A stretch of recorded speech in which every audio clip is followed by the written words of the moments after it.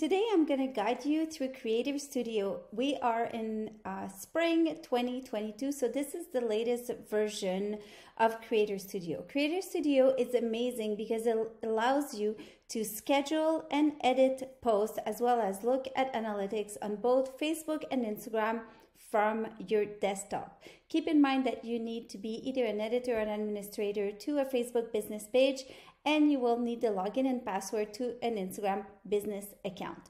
So to start with, you go to facebook.com/Creator Studio and you will see something like this. On the top, you have the different pages you are an admin of. Because we are an agency, we have access to a lot of pages, but you can unselect and select the pages that you want to work with. In this case, I will choose my own Catherine Aaron social media. You see on top it says Facebook and Instagram. So you can go here and create new to create a new post. This is where you can have a look at notification, insights, and most importantly, pre-published and published posts. When you look at pre-published posts is where you will see your drafts and your schedule posts. And when you go at publish is where you will see all the content that you have published on your account. So I'm going to show an example. If I say create, I have all these options: create post with test, add a story. You can add an Facebook story, upload video, multiple videos if you want to schedule lots of content, and go live or post a video across pages. If I go under create post, I have different options, exactly like when you are posting on your normal Facebook business page. You can put your post text and links. You have this little hashtag icon here where you can search some hashtag, you can save some and reuse them, and so on. This is a really great little tool. You can also add little emojis by clicking this. So you would write your text and then you can add photos or videos, add a location, and then distribution setting if you want to. Normally, I kind of don't worry too much about that. When you add a photo, you would click here, select your photos and put them on. And if you add a video, what I want to show you with the video, which I found is interesting, is that it's going to give you some option to optimize your video. You can put a video title, a description, change your thumbnail, which is super important. It's the image that people will see when your video is not playing, and often Facebook picks the absolute worst thumbnail. So make sure you pick a thumbnail. You can choose a frame in your video, or you can upload an image that you would have designed previously. You can optimize it with caption, and you can click setting to edit your caption and look at video optimization, and you can either publish or schedule your video. So I'm going to exit this now. For your photos, if I'm to add, say, these photos here, for example, you will see that they each come. I can move them around and I can edit it, and it will load a preview. You can also look at different previews here to see what it's going to look on desktop and mobile. So here you can have this, you can edit it, you can put an alt text and so on. Okay, you can also move the images around, and when you click the download arrow here, you will have the option to schedule or save as a draft. So saving as a draft is really interesting if you're working with a theme, or if you want to start working on your content because you have a bit of time, but you just want to get the ball rolling type thing. Okay, so I'm going to close this. So this is all into create new post. If I have some drafts or some schedule posts, I will see them in the pre-publish. So here I don't have any, but I'm going to select all the pages that we handle. So here, for example, for this account, we have this schedule post.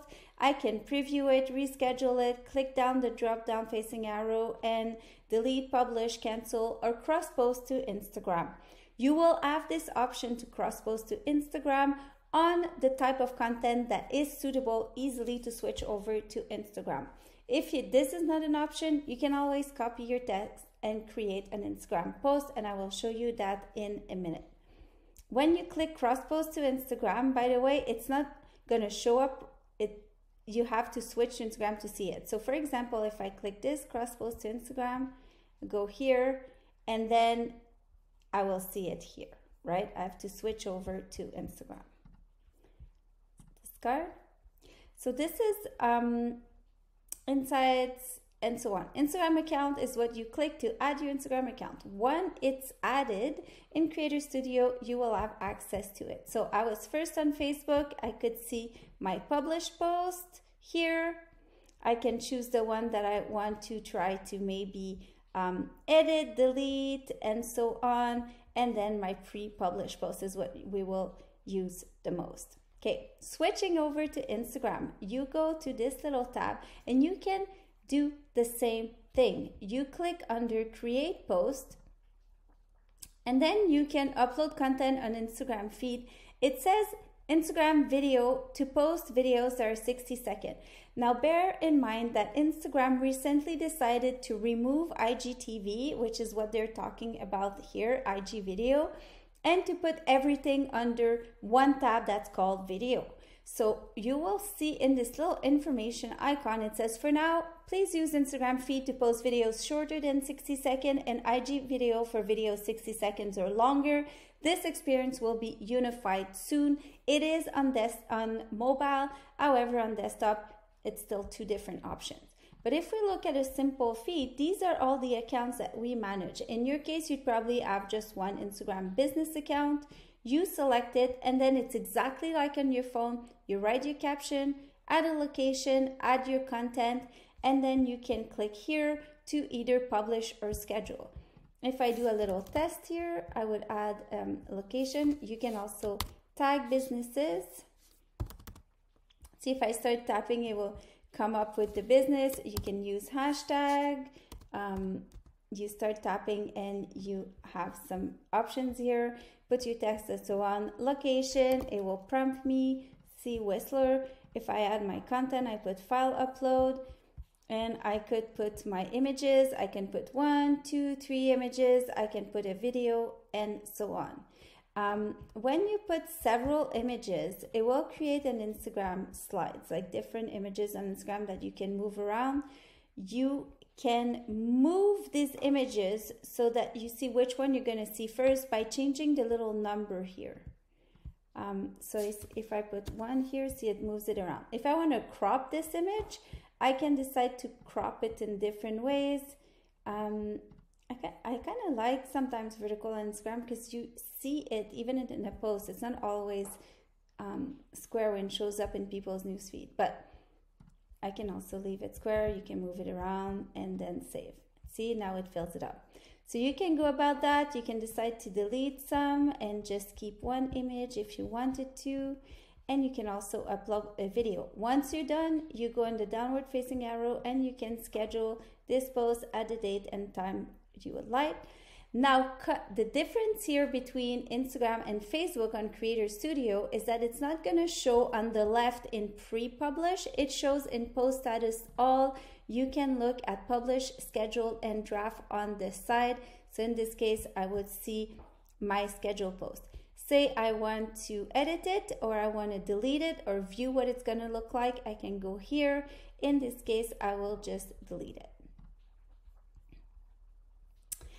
Okay, the last thing I want to show you is what happens if you want to edit the post. Say you realize that someone says, oh, there's a spelling mistake on your post on Instagram, and you're on your desktop, or you want to edit the text because you wrote it fast on your phone, you realize there's spelling mistakes or things you don't like. You can always go back to a published post, and I found this to be a good thing to go about. So I go into all to come back to all my posts, and you can always come here on the 3 little dots and you can edit an Instagram post that's already being published, and it will edit it. I could go here, edit it, save my changes, and it will show up on my phone on my Instagram account with the different edits.